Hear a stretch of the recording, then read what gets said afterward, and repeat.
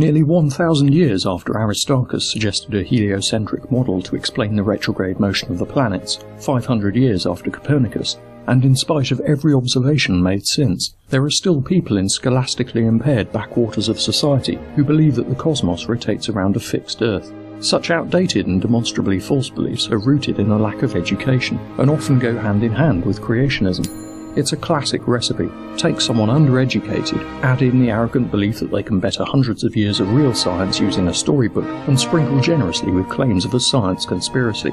Speaking of which, here's Golden Crocoduck nominee Fernyboy100, who either doesn't understand the limited science that he has read, or deliberately misrepresents it to suit his Bible literalism.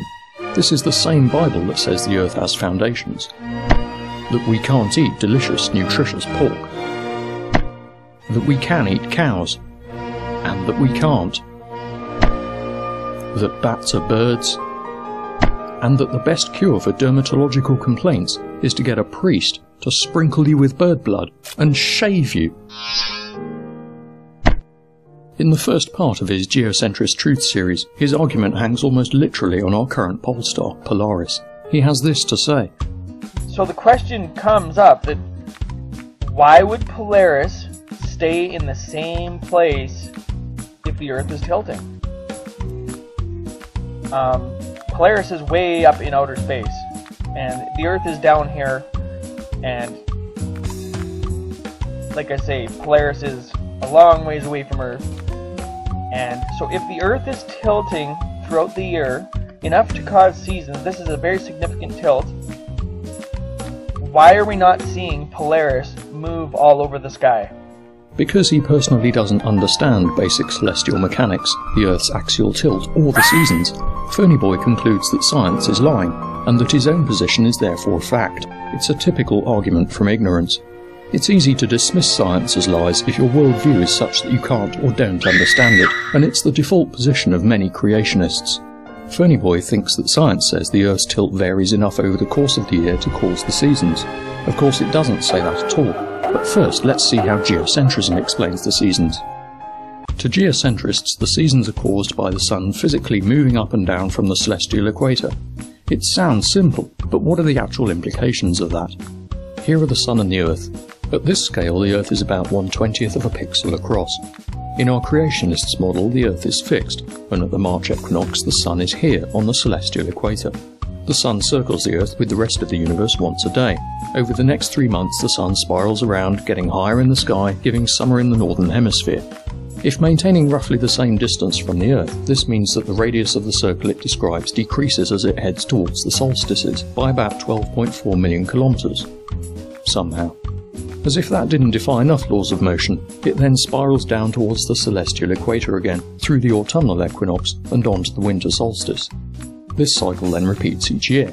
If you want to say, well, the Sun just moves up and down instead, which would be simpler, then you have another problem. It'll end up over 163 million kilometres from the Earth, and with an angular diameter of about 29.27 minutes, instead of its current minimum of around 31.5 minutes.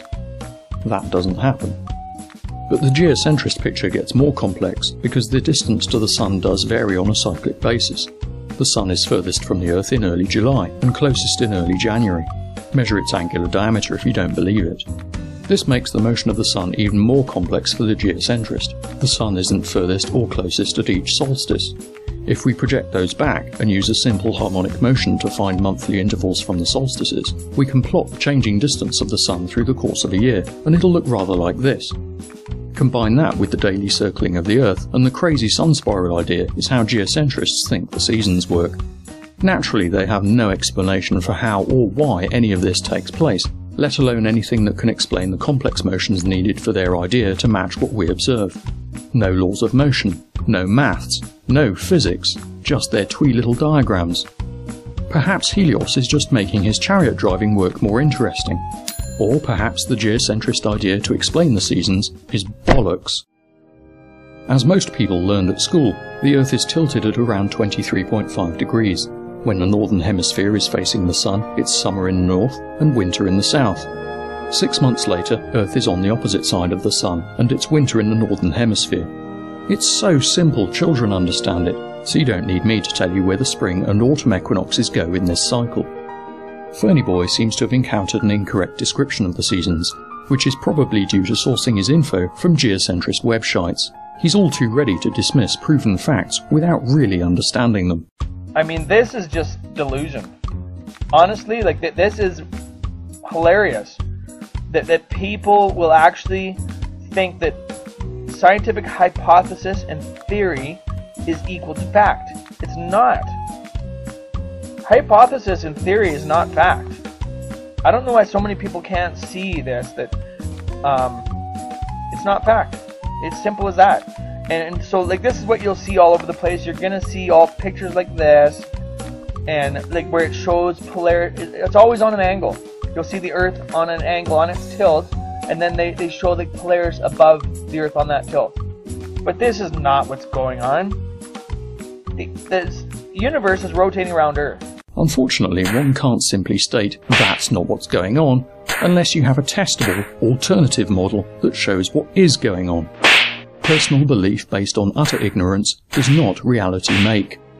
Our creationist friend doesn't understand why, if the Earth is orbiting on a tilt, Polaris is always near the North Celestial Pole.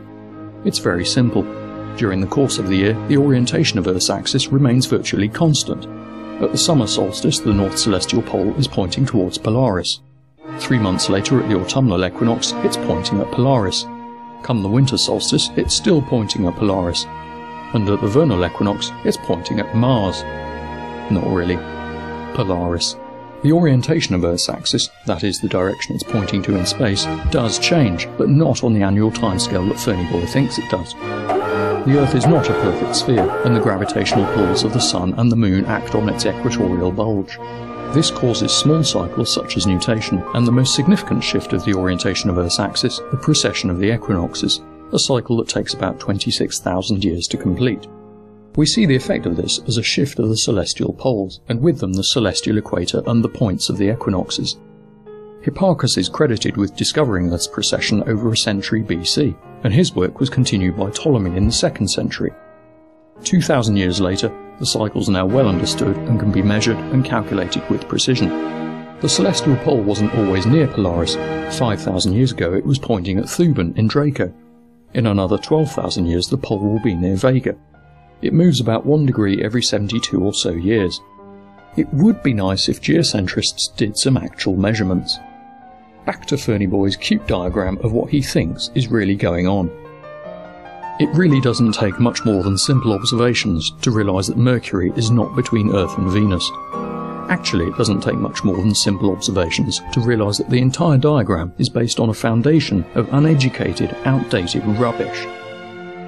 The inner planets pose problems for the geocentrist model. Mercury and Venus are always seen near the Sun, and it's obvious that they don't orbit the Earth. We see phases of both planets and changing distances from Earth that are entirely consistent with them orbiting the Sun. This magnificent sequence of images taken by Chris Proctor shows the phases and changes in apparent size of Venus that we observe. Venus appears fully illuminated when it appears smallest in the sky and only a small angle from the Sun. The geocentrist has Venus orbiting Earth, like so. An observer on Earth would see phases of Venus like this. If Venus orbited Earth rather than the Sun, we wouldn't see the changes in size that we see. We'd see Venus in the middle of the night on a regular basis, but we don't. We might expect to see Venus go through Earth's shadow from time to time, but we don't see that either. We never see Venus more than 47.8 degrees from the Sun.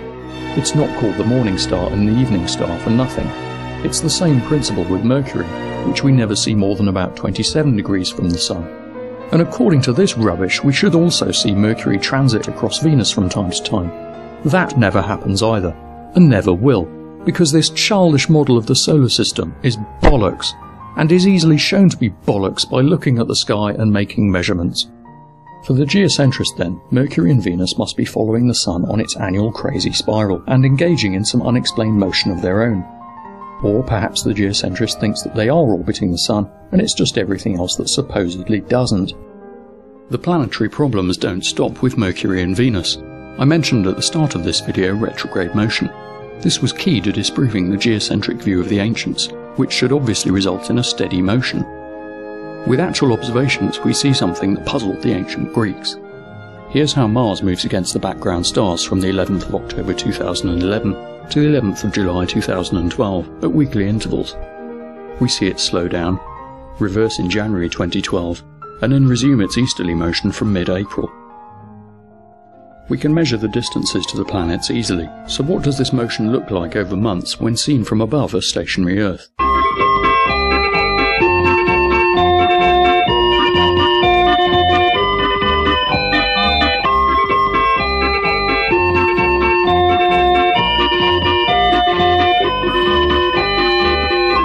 It's far from the nice neat circles posited by this crap.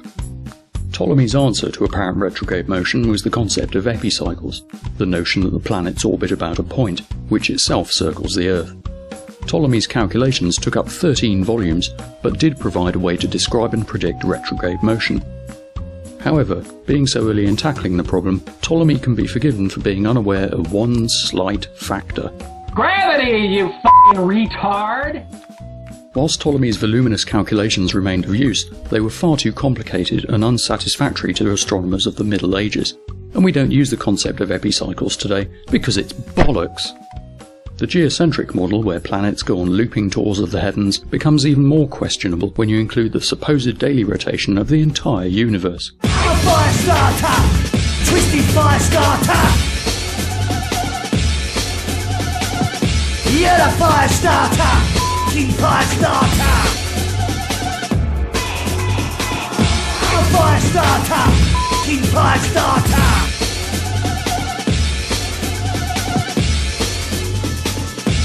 King fire starter! Yeah. For non-physics defying elegance, try this. Oh look, Halley's Comet in 1986.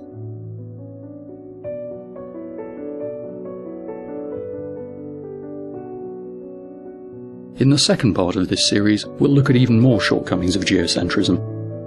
See you then.